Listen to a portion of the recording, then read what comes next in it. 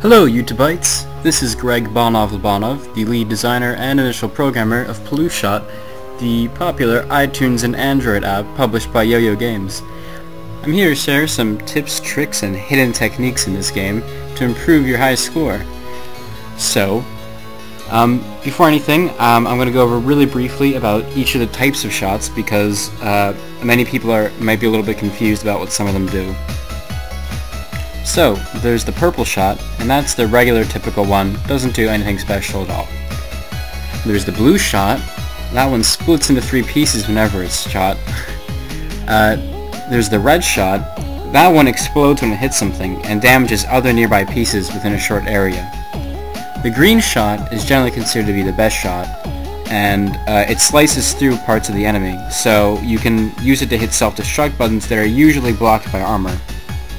The black shot is generally considered to be the worst shot, but it still has some good uses. It's especially heavy, so it doesn't go very far, and it does extra damage, so it can be used to hit particularly tough sections of enemy armor, if necessary. The last shot is the yellow shot, and that one's the hardest to find, and also kind of the weirdest. It's actually a homing shot, so you'll see here when you're pulling back to aim, enemies will glow yellow, and that means that when you release, that's the part the shot will chase after. Alternatively, you can just tap the screen, and the yellow shot will fly forward and accelerate towards the nearest enemy part. So this can be pretty useful. However, you're going to be careful if the enemy does any sharp turns or moves quickly immediately after you shoot, the shot can miss. Now, with all of these shots in mind, I'm going to talk about some more specific techniques to use in the game. For example, something I call shot picking is probably the most useful technique if you're trying to get a high score. Basically, when an enemy drops debris, the very first one you catch determines your next type of shot. Any debris you catch after that only adds to your score. So it's important to look at the cloud of debris that drops from a killed enemy and pick out what color shot you want to pick up. Green is always the best one to go for, but sometimes there's other ones. You can see in this clip here how there's a whole mess of black shots, but right in the middle there's that exploding shot, and with some dexterous movement you can kind of slide in there and pick that up. Another technique I like to call the drop shot.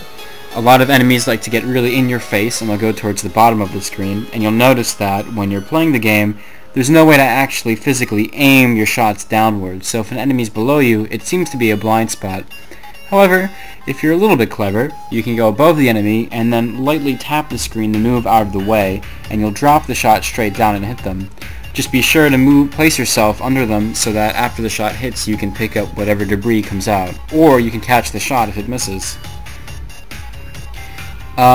Sort of in the same vein, you might have noticed that in the awards section there's a lot of achievements that are obtained by hitting enemy weak spots from above. Now what that means isn't literally that your slingshot is physically above the enemy. All that means is that the shot has to hit them while falling downward. So you can see here that if you simply line up a shot and let it fall onto the weak spot instead of shooting upwards at it, you'll get the achievement. Pretty nice.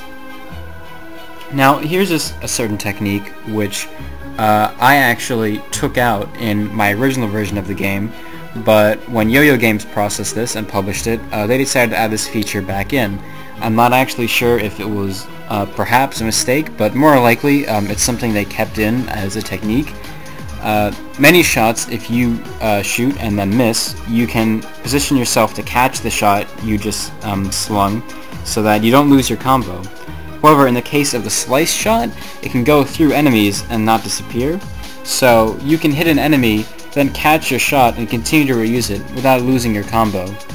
Now it's pretty tricky, as you can see here. It's not always easy to aim, and the slicing shot is very light, so it can very easily fly off the top of the screen, which will make it disappear forever.